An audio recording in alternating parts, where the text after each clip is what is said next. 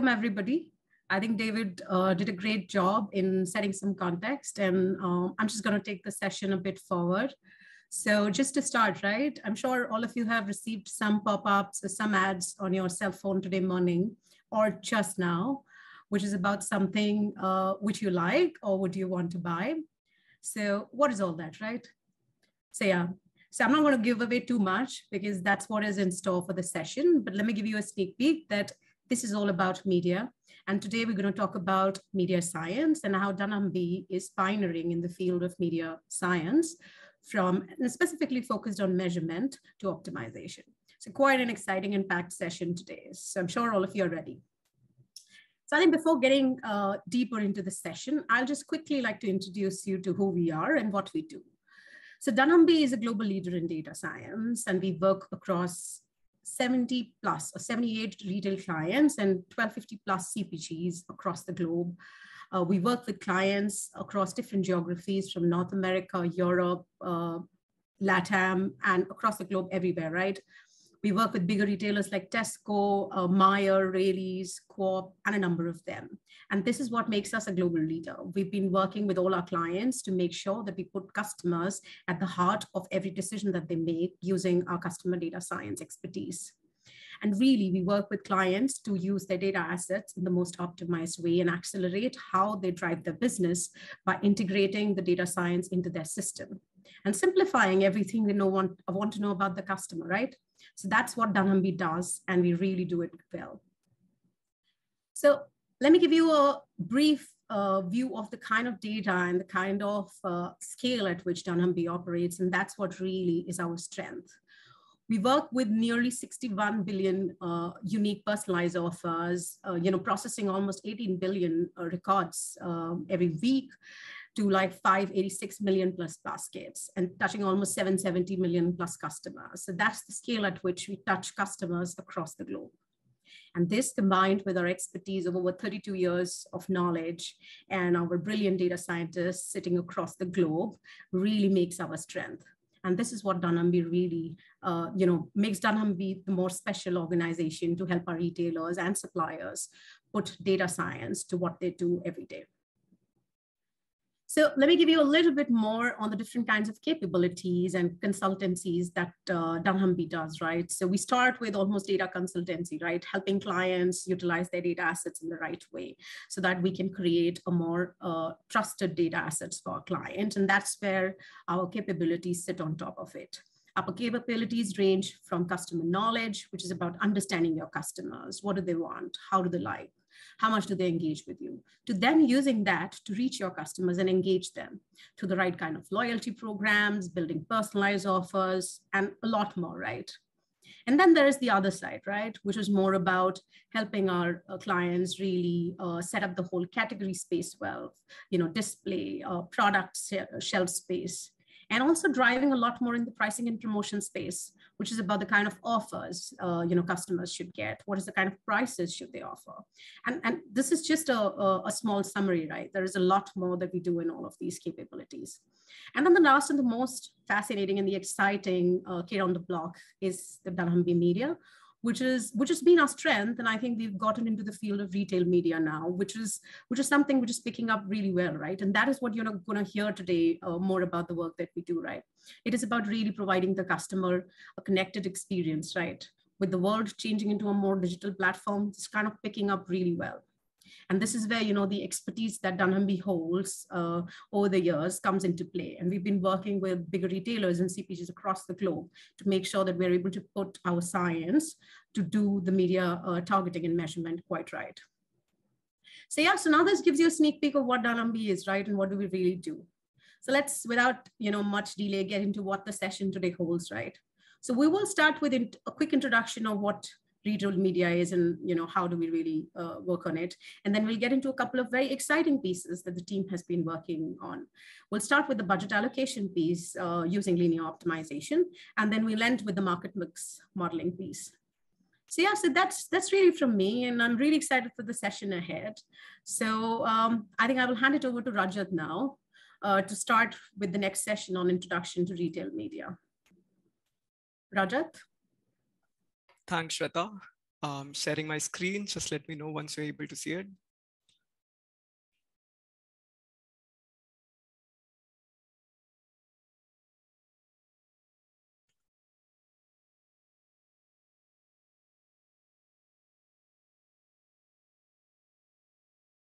Yeah, am I audible, Shweta? And is my screen visible? That looks perfect, Rajat. Perfect. Okay, great. Thanks, David. Hello, everyone. Good morning, good afternoon, and good evening to all of you, based on whatever time zones you are participating from. I am Rajat, and joining me, we have Arya, Ankit, and Amit. And today, we all are extremely happy to take you all through the trip, exploring the world of retail media and help you visualize the art and science behind it. So in terms of agenda, Shweta has already talked about it. I'll be briefly, covering it. So we have divided today's presentation in three key sections. We'll start by setting up the premise for the fundamentals of the retail media, the what, the why, and the how aspect of it. We'll then move towards the art of media budget optimization. And finally, we'll explore the science to tackle the growing complexity of modern marketing. So without further ado, let's tighten our seatbelts and join us on this journey to explore the world of retail media for the next 50-55 minutes. But before we jump to understand the retail media in particular, it is very important to have an overview of the retail world in general, right? A world which is very similar to the basic essence of an ecosystem existing around us, with different participants playing their own share of role to play, right? So we have witnessed it ourselves, right? The fauna dependent on the flora for food and shelter, the flora dependent on the community for water and nurturing, and the community dependent on both flora and fauna for food and rejuvenation, right?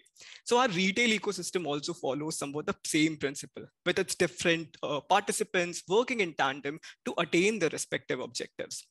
One of the key players in this ecosystem are the brands, the suppliers who bring in their products to the market and at the same time aims to overcome one of the top performers within a category, right?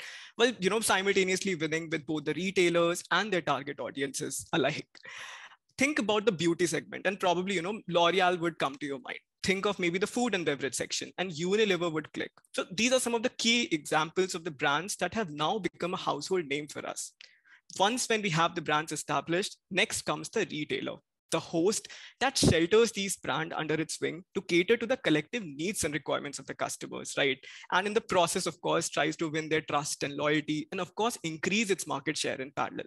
Some of the common examples being Tesco, Walmart, Waitrose, again, names none of us are unfamiliar with. And finally, the last and perhaps the most important participant of this ecosystem are the kings themselves, the customers, right? Perhaps, the most important participant who actually drives the actions of both the retailers and the suppliers, right? And what is their objective? They simply look forward to the best shopping experience, both in terms of the cost and quality, and more than often appreciates being rewarded by the offers and promotions. However, one thing that lies common across all three players is that urge of attaining the maximum utility out of every resource shelled out by them in the process. And at one platform that helps them achieve this equilibrium is exactly what we call the retail media. Now, the concept of the retail media is neither a new concept nor an unknown process to all of us, right? As Shweta mentioned, I think all of us have been a participant in this retail media world in one way or another.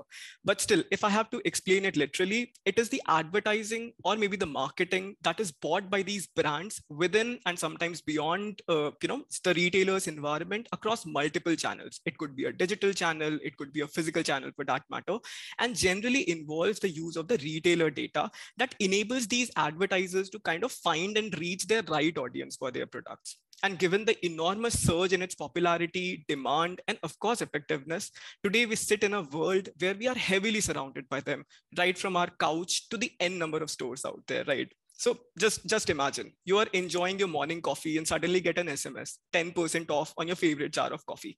Classic example of retail media. You're out with your family for shopping and suddenly maybe an ad pops up in your Facebook page. Buy one, get one free on your favorite apparel. Another great example. You got to a store for your monthly purchases and came across, those danglers, magazines, or television screens showcasing all those alluring offers out there. All this is an extensive part of the retail media. And you know what the best part is? That we don't even realize how deeply it is getting a part and parcel of our lifestyle.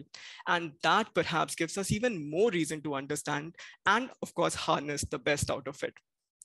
But do you think the state of retail media, as broad as we see today, was it always the case like this? And the answer is a big no.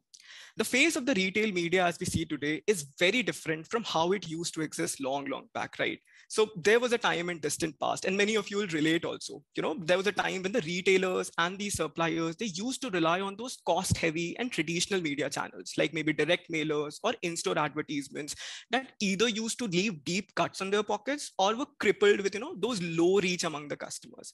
So gradually, mobiles, internet, and applications, they started becoming a household name. And there emerged channels like SMS, email, and push notifications, that has gained tremendous popularity out there. And finally, today, thanks to the digitalization, the entire world is a stage for the retail media that attract this target audience, right? Now, who would have ever thought that entertainment platforms like Facebook, YouTube, and even TikTok, for that matter, would emerge as a channel for retail media? So definitely, it would certainly not be an exaggeration if I say that we have came a really long way amidst this evolution of the retail media domain. An evolution that perhaps surfaced either due to the changing marketing landscape or to overcome certain challenges, for example, low reach, low engagement, etc., that I already talked about. But what is life without challenges? And that is why, even our retail ecosystem is not immune to that concept, especially after the latest shift in the behavioral pattern of the customers, be it because of COVID, digitalization, or the immense competition out there. There are so many challenges knocking the door of both the retailers and the suppliers alike, right? For example, loyalty of the customers. One of the most prized possessions of our participants is something that is now under threat and is in return, kind of eroding the marketing share of some of the key players who used to dominate the market once upon a time. And, again, not an exaggeration if I'll put it this way, that it was never ever this challenging than today to assess the changing dynamic of the customer preferences. So what is the crux here? The idea is actually to regain the loyalty by adapting with the fragmented channel landscape and taking the best decisions and at the right time. But where there are challenges, there coexist the opportunities. The pace at which the retail media is leaving its mark in the advertising domain is tremendous. And there is no denying the fact about it, right? There are so many research papers, so many articles that boast about how retail media is expanding. I have just quoted one of the recent WARC report that says that how, the global ad spend under the retail media is expected to be a whopping $122 billion. And it's not surprising, of course, that now it is one of the largest advertising media and has left behind some of the traditional channels like audio, cinema, and even OTT streaming, etc. So definitely, without a hint of doubt, the opportunities are immense, and a lot of it can be attributed to some of the exogenous variables, like maybe the increase in digitalization, rise of e-commerce, and in fact, even the impending deprecation of third-party cookies. A debatable topic we can discuss some other day, right?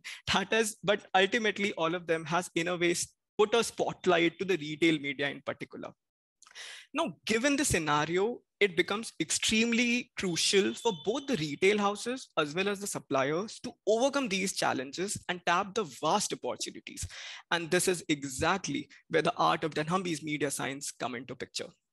dunnhumby's media science propositions rest on 4 key pillars and starts by capturing the data, the oil to this entire engine, right? So a customer's interaction with the retailer forms the primary source of this data collection process. But sometimes, however, there also exist dependencies on some of our third-party sources also, right? Just give it a thought. A customer receives an offer, that's a data. He clicks on that offer, that's a data. He comes to the store still and prints offer, that's a data. He purchases and transacts, that's a data. So all in all, the key lies in assessing every interaction that a customer makes, right from showing interest till the final transaction is made by him or her. Now, once this data has been captured properly, we blend it with our sophisticated customer science tools and techniques in order to deliver the best-in-class solutions for our clients. The inherent idea still remains the same, something that we discussed right in slide 1, right? Which is to create a balance between the needs of your customers and, of course, your retailers, and finally come up with solutions that can benefit both the entities. For example, let's talk about, recommender signs encompassing things like, have you forgotten? You might also like a concept that all of us have already experienced before, right? Just think of your latest e-commerce experience. I mean, I personally love those experiences when I go to an e-commerce website and I get, people have also purchased this. That gives me actually vast variety of options available. And sometimes I even tend to purchase those things. So if you give it some deeper thoughts, you'll realize that the science not only helps these customers save time and effort, but also help the retailers engage its customer base in a seamless manner, which in return reduces the friction in their shopping experience, the dream of every retailer, right? On the similar note, we also have concepts like personalized offers that adds that sense of value among the customers. I, being, a loyal customer to a certain brand, receives that offers. That gives me a sense of value. My retailer knows me. I'm getting value of my purchases. That in a way tends to increase that trust and loyalty of mine towards the retailers, right? Now, similarly, there are also algorithms, something like the life cycle activation or maybe life cycle marketing that enables these retailers leverage the best of customer satisfaction, thereby strengthening their long-term loyalty in the process, right? So this in a way sets up the business expectations in total. Once we are clear with what exactly are the business requirements and how are we balancing the needs of our participants, it becomes critical to add that touch of personalization, like that pinch of salt, using the different retail media channels existing out there. And to top it up, it becomes even more crucial to personalize these strategies based on the life cycle of the customers. And I mean, you can also give it a thought, right? That the strategies and the channels by which they are implemented does not necessarily work for all the life cycle stages alike, right? For example, an offer that might be appealing enough to acquire a new customer base might not work to win back the lapsed customers, right? Similarly, a channel that might work for an existing loyal base of my customers might not be sufficient enough to reach out to customers who have either lapsed or are engaged with my competitors. So it is because of this reason why, omni-channel personalization topped up with customers' life cycle forms the crux of a good targeting strategy. But again, is this enough? And the answer is still no.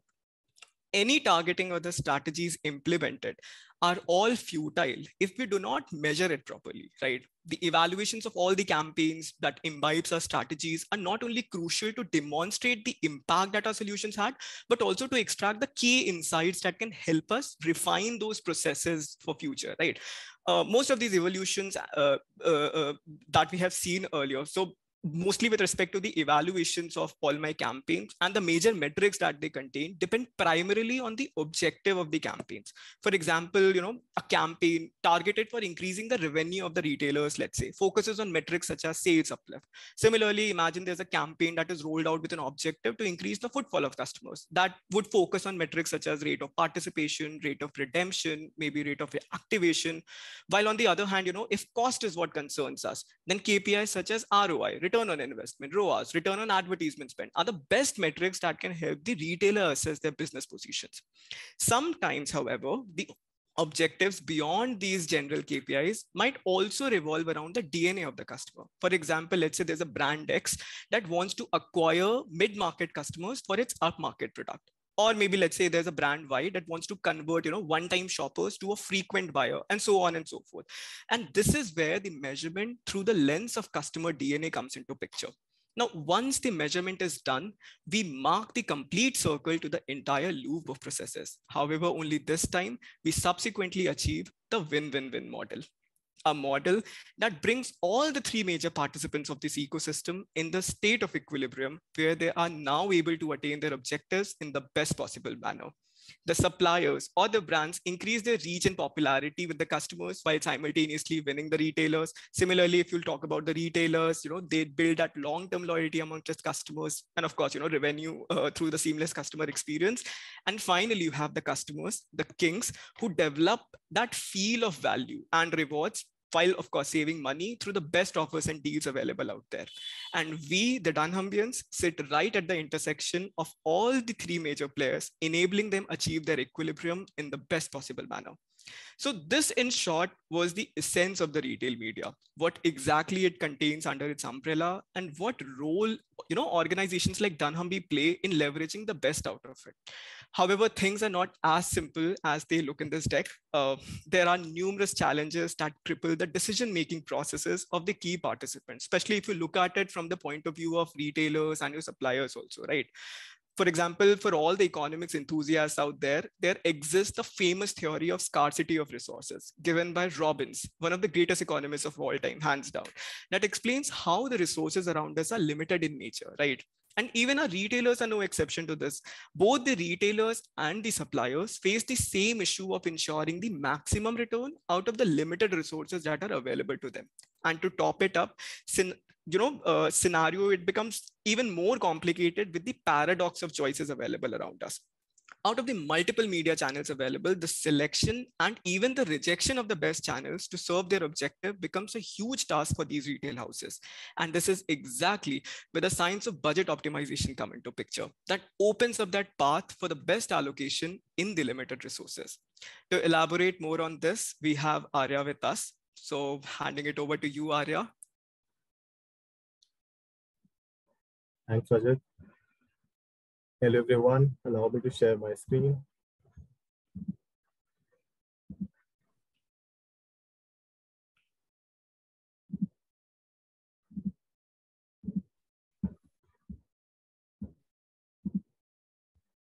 Rajat, if you could help me confirm. Yes, yes, Arya, it's there. Sure. Okay, thanks, Rajat. And I hope everyone is enjoying the session so far. This was definitely an exciting first half, where we got gist of how dunnhumby sits at the center of a win-win-win model, benefiting the retailers, the consumers, and the CPGs. Now, Rajat ended on a note where he talked about paradox of choices that a supplier goes through during campaign planning and the difficulty that comes along in deciding the channels to go ahead with. What if there's a way to change the problem statement slightly, and instead of making these choices, we focus on optimizing these choices? This is where we dwell into the world of omni-channel campaigns, targeting customers through more than one channels simultaneously, and then also reporting their impact at a cross-channel view that is essentially referred to as an omni-channel media proposition. Now, for our use case here, we have considered three broad channel categories, starting with offsite. Offsite refers to social media ads, such as the programmatic displays, meta ads, Instagram ads, Pinterest ad.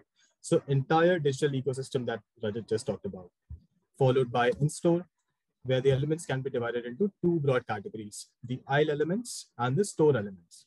Aisle elements can be the ones kept on the shelf or acting as banners when you walk into an aisle, whereas the store elements could be radio ads or the digital screens placed at the entrances and the exits of the store.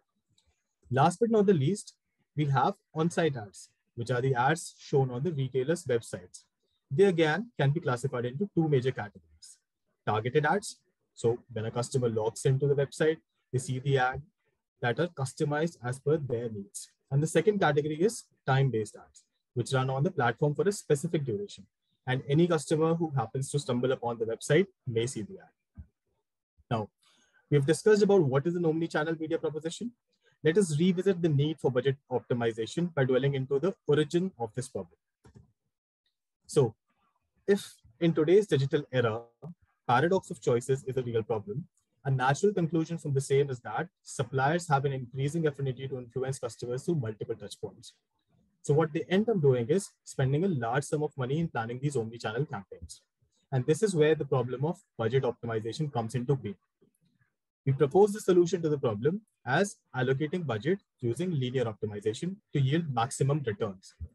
In technical terms, we define returns as conversions or consumers who are exposed to the ad and also ended up making purchases during the campaign. Now, we coined the term linear optimization. Let's relive our childhood memories from the mathematics class and understand through a very simple example how it works. Here on the screen, we have a very simple equation in two variables with x and y, and two coefficients C1 and C2 for which the values are known. So the goal is to maximize the equation C1x plus C2y. Now, just like in any other real life scenario, here also we are working with a few constraints. Let's just say for the sake of this example, there are three constraints. X and Y collectively cannot exceed 200,000. X individually cannot exceed 100,000. And Y individually cannot exceed 150,000. Now, when we put these things on the graph, the constraints look something like this. This is the first constraint visualized on the graph, followed by the second constraint, followed by the third constraint, which leads us to the feasible region, or essentially the region which is well within the bounds of constraints and where we have to find the values of x and y, such that when substituted back into the equation, maximizes this equation. And let's just say for the sake of discussion, the point of maxima or the values of x and y for which this equation is maximized lies somewhere here. So this is how we do linear optimization in 2 dimensions. But let's just understand how we have used it in our use case with 3 different channels. Right. So the goal is to maximize conversions across the 3 channels that we discussed, that is offsite, onsite, and in-store. To refresh our memories on conversions, they refer to customers who were exposed to the ad and also ended up making purchases during the campaign window. Now, this is a wholesome equation, so let's not worry about it. We'll break it down one by one. But before I start unpacking this equation, it is important to highlight that what we have shown here is just to give you a flavor of the approach. It does not necessarily depict the exact details of what we have implemented, but nonetheless acts as a good benchmark to implement linear optimization for budget allocation. Coming back to the equation, it is divided into 3 parts. The leftmost part depicts the in-store conversions for the customers who got converted in-store, followed by the middle part for on-site conversion, and the rightmost part for the off-site conversion. Now, this entire equation is divided into coefficients and variables, just like we saw in the previous example. So variables are the things that we are already aware about. That is the budget in-store, budget on-site, and budget off-site, essentially the budgets that we wish to allocate to the channel. Let's unpack the coefficients. In coefficients, we have average conversion rate and the average cost per exposure by each channel. Now, what is conversion rate? Conversion rate is defined as the converted customers by the exposed customers. Essentially, the pool of customers who ended up making a purchase out of the pool of customers who were exposed to the ad in the respective channels. What is cost per exposure? It is the cost per exposed customers, essentially the dollar or the pound amount we spend to reach our customers through these different channels. And finally, the budget is the variable that we wish to allocate to the channel and we wish to determine through the linear optimization. Now, you must have noticed that we are referring to averages of these coefficients and not the absolute numbers.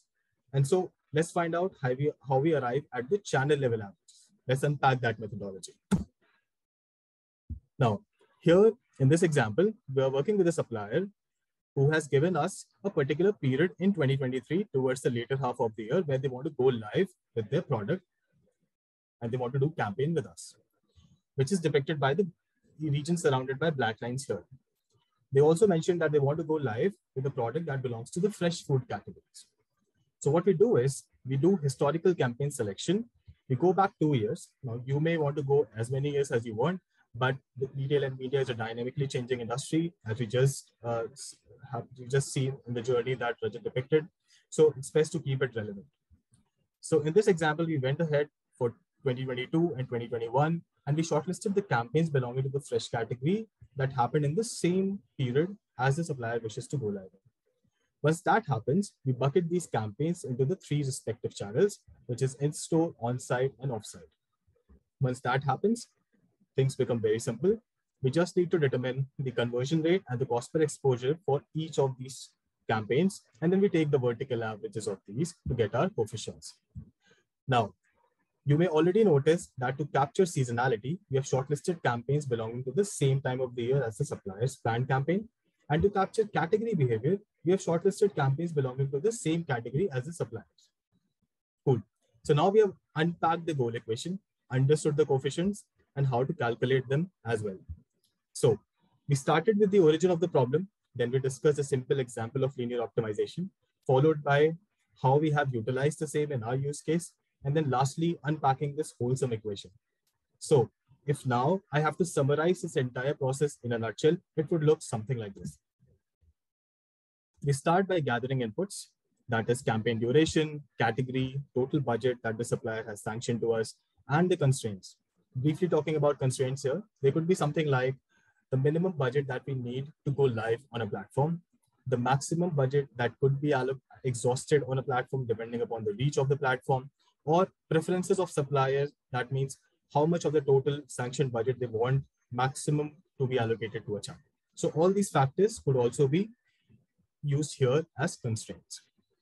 Once that happens, we do selection of historical campaigns, followed by coefficient calculation. We just saw in the previous slides how to do that, followed by linear optimization. So we put all of this to linear optimization. And in the end, we have the recommended budgets for all the channels. Now, we're also excited to share the results of a few tests we did on some of the historical campaigns to see if the methodology may produce incremental conversions. Before I unpack the results, an important disclaimer to note that this is solely based on historical campaigns, and we have not yet tested it with a live supplier. But in terms of results, we tested on 2 campaigns belonging to 2 different categories. So one of them belonged to the crisps category, which is a snacking category. The other one belonged to a beer, wine, or spirits category. Now, had we gone with the recommended budget split through linear optimization, which is 2:5:1 across the 3 channels and 4:1:5 across the 3 channels for these 2 respective subcategories, we would have gotten approximately 40% incremental conversions. So we saw the results, and we can already see that when it comes to prompt budget recommendation and immediate campaign planning, linear optimization is something that can work better than business understanding. But just like any other methodology, it also has limitations. For example, how to optimize budget when data complexity increases with increasing number of channels. Here, we have only considered 3 channels. Or how to capture seasonality in a more robust manner. Or things like accounting for phenomena like ad stop effect, saturation effect. This is where we need more complex models, such as the market mix model. And to walk us all through the same, I'd invite my peers, Amit and Ankit. Over to you guys. Thank you. So,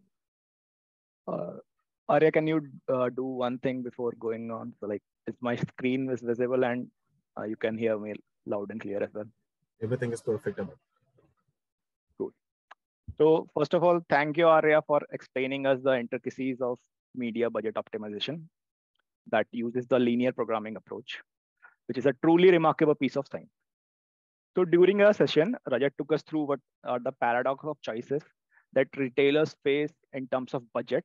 And then Arya explained us how to tackle that problem using the approach of budget optimization.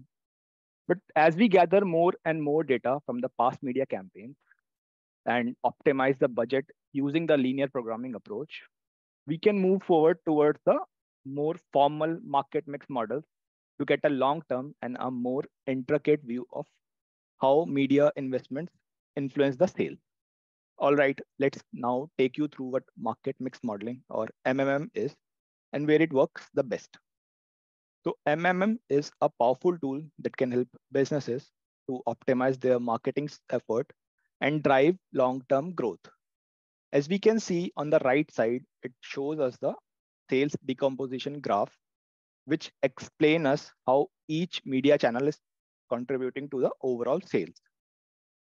In cases where multiple campaigns are running at the same time, MMM provides a unique advantage over other popular attributed methodologies like last touch attribution, which, as the name suggests, attribute the entire sales just to the last channel which the customer was contacted. But it might lead to a biased measurement. Whereas market mix model overcomes this by considering the contribution of each touch point in the whole customer journey, which last touch attribution is unable to do. So businesses can also understand the impact of external factors such as seasonality, competition, and economic condition on their overall sales. Businesses can also use it in the calculation of ad stock and the saturation effect that are influencing their media investment. But we'll get to the details of these terms in the later section. For the summary purpose, all of these can help businesses to adjust their marketing strategies and make more informed decisions. But it's not all sunshine, right? So with the added complexity of the problem, it requires a lot more data too. Let's look at what fuel MMM requires to get its engine running. The first one and the obvious one is the sales data. It will be the foundation of our model. So that will be used for measuring the impact of different marketing activities. And it will also act as a target variable, which our machine learning model will be regressing. Then comes the data of our various marketing activities that we are trying to analyze. This consists of marketing information, like the cost of advertisement across different channels, number of ad impressions, and etc. But in order to get an accurate and a robust model, we can also use some other data like product prices, customer behavior data, competitor information, to name a few. So if this variety of data is available to us, only then we can truly harness the power of market mix modeling. Now let's move towards what the overall process of market mix modeling looks like. Looking at the process overview, it seems pretty easy, right? It's from 1 to 5. Nah, not quite. So first, once we have our media channel data ready with us, that the prerequisite of the model, we can move towards the feature selection that for what's relevant to us. Second one, for the selection of features, we'll be using a formal causal framework or causality. Third one, after getting the right relevant features, we can proceed with our modeling using machine learning models. Oh, all right, we are halfway through our journey. Let's focus.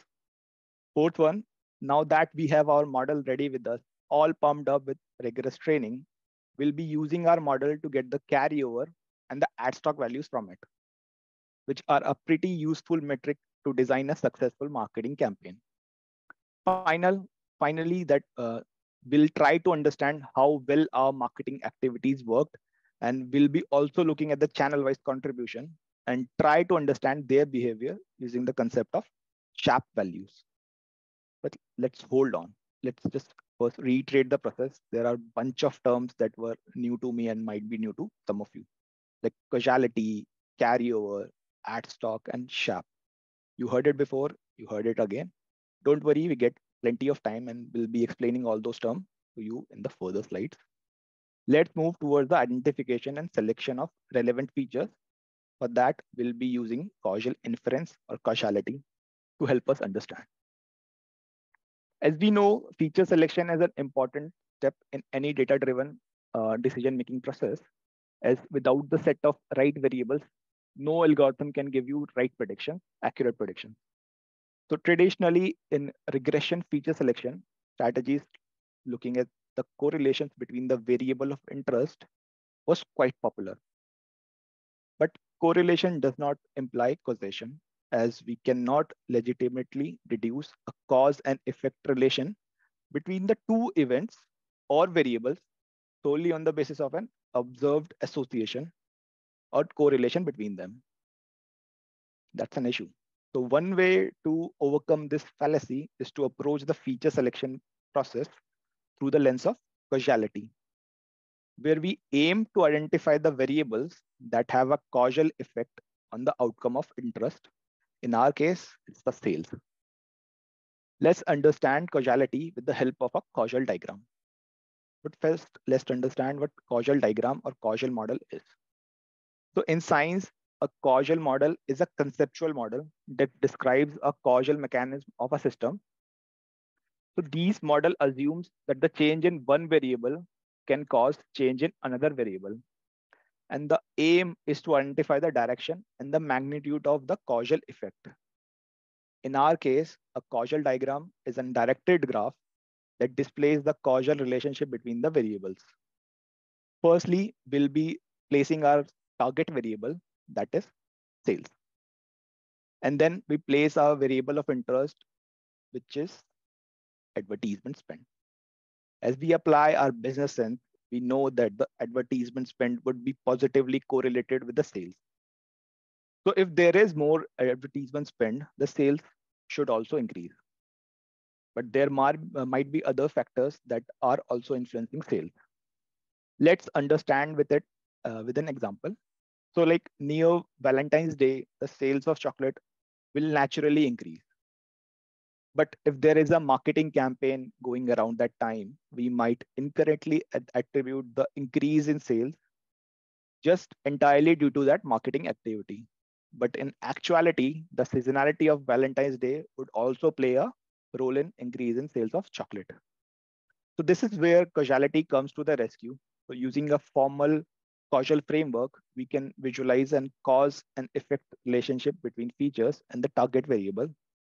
In this basic example, we are just adding factors such as seasonality and competitor promotions, which are the control variables that would ensure that we can capture a more accurate effect of advertisement spend on sales.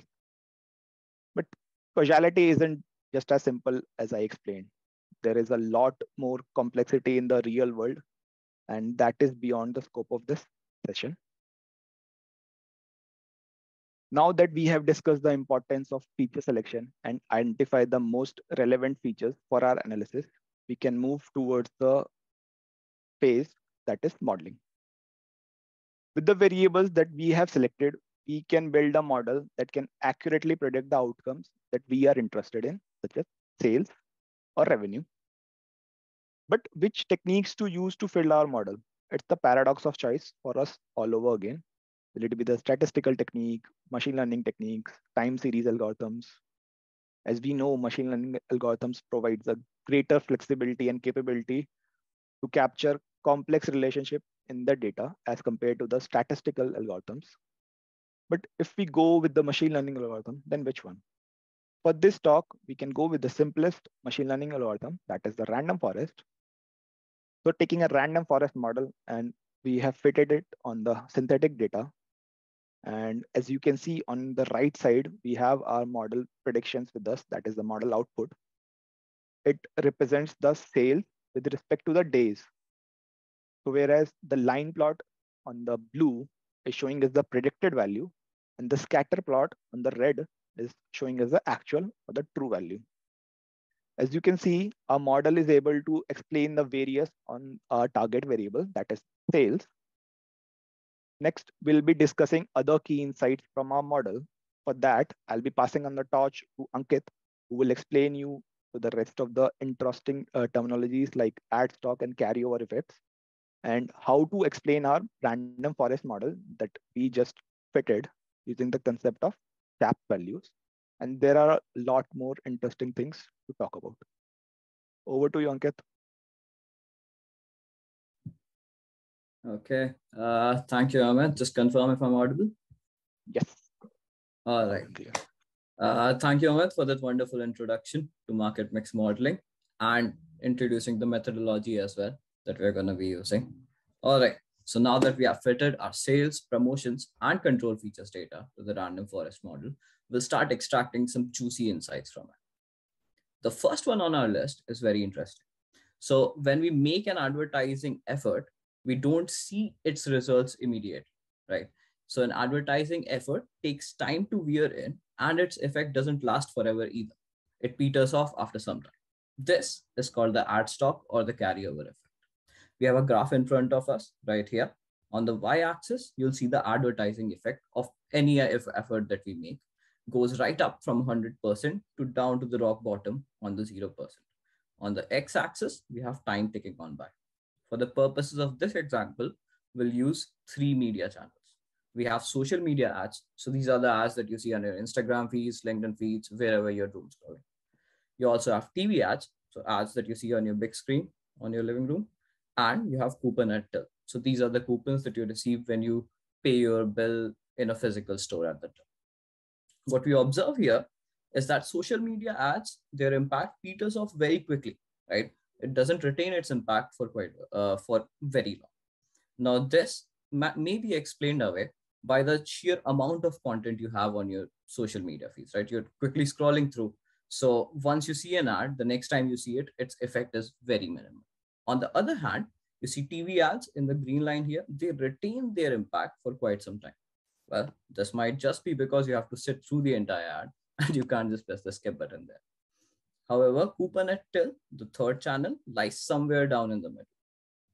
Now, we do not want the ad effect of any of these channels to reach the rock bottom at any point. This ad stock information, the one right in front of us, helps us decide when to pump more resources into advertising to maintain the impact. Now, to extract a bit more mileage out of the random forest wagon we are on, we're going to use a very interesting tool called SHAP. SHAP, standing for Shapely Additive Explanations, builds upon the concept of Shapely values, and its theory is steeped deep into cooperative games. Whatever players there are in the game, it tries to assign them unequal contribution values based on the contributions that they make to the actual results. So what happens here is that each coalition or combination of input variables is taken. It's combined with the weights and predictions of the model that we have trained and is used to fit an optimized linear model. This additive linear model will be our explainer model for the rest of the example. In a gist, what we're doing is we're explaining away a black box model, in this case, a simpler random forest model, with an even simple linear attribution model, a linear model, the coefficients of which we'll be using as the contributions for our different channels, for our sales variables that we have right here. Now, next up, we'll use these SHAP explained values to gain two very important insights about our advertising investments. First, we'll break down our sales across the data set into a base component. So if we can move on to the next slide, Amit. All right, thank you.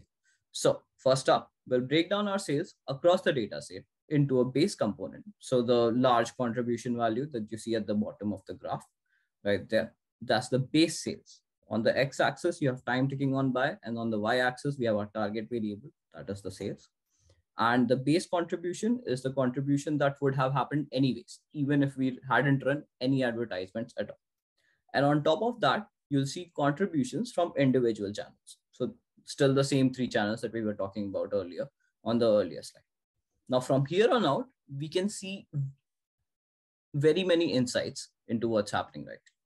For example, we'll be able to see spikes wherever we are running promotions. We'll see drops in the channel contributions where our competitors are running promotions. We can identify gaps in our advertising wherever contributions go down to 0, and so on.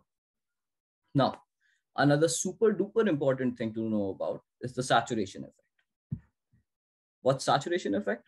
Well, in an ideal world, if I'm an advertiser, what I would expect is that I keep pumping in more money into my advertising channel and my returns just keep shooting up and up, right? Well, fortunately or unfortunately for us, that is not the case. At some point, after a certain level of spending, what we start to see is a diminishing return along with increasing advertising spend. That is what we see right here. So 3 graphs in front of us. On the x-axis, we have daily ad spending. So how much am I spending daily on each of these channels? And on the y-axis, we have returns from each of these channels respectively. Let's go through them one by one. On the leftmost side, we have social media ads. Now, what we observe here is that we get very minimal returns from this channel until a certain threshold, right? So the graph is flat for quite some time before picking up. This is a positive threshold. What it means is that until a certain point, right? Until a certain level of daily spending, my ads that I'm running on your Instagram feeds, on your Facebook feeds are just getting lost in all of that chaff that is present at that level. Only when I increase the number of ads do you even start paying attention to those. So that's why we see limited returns until a threshold daily spend. On the other hand, the TV ads channel is growing linearly right now, right? So here I can expect to increase my daily spending and still get proportionately increased returns out of it. This channel hasn't saturated yet, but it does not mean that it will never saturate in the future. Eventually, if I keep increasing my daily spending on this channel, it will begin to look like the rightmost graph on our screens. This channel, coupon at till, has saturated.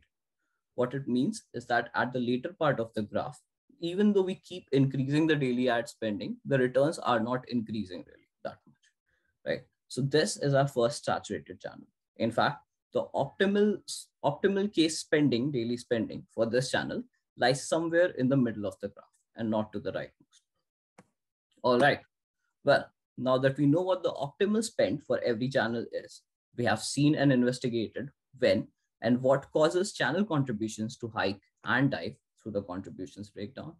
And from the carryover graphs, we know how long each of the channels carry over their impacts for. It's time to mix every ingredient into the cauldron and mix it well. Because next up, we're going to use all of them to optimize and allocate our budget across channels. Amit, can we go to the next slide? Yes, thank you. All right, so we take optimized daily spending from saturation curves that we saw just a bit ago.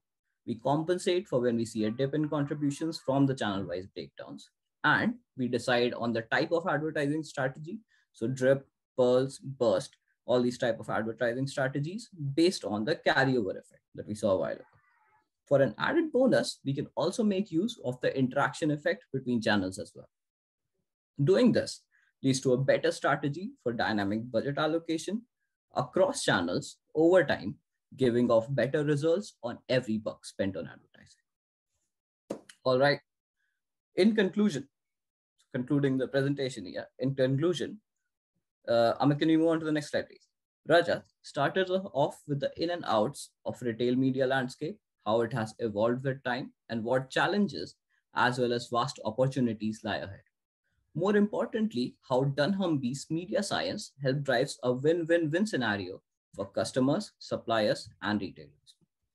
Next, Arya took a step even further and talked about how media budget allocation helps a company select media channels to reach their customers effectively. This type of budget optimization can open doors towards prompt budget recommendations despite limited resources. And finally, Amit and I spoke on how, with the ever-increasing complexity of the retail landscape, its media channels, and with the availability of long-term data, market mix modeling utilizing techniques such as causal analysis and SHAP can help draw much deeper insights across the entire process, enabling companies to better measure, allocate, and utilize their investments on retail media.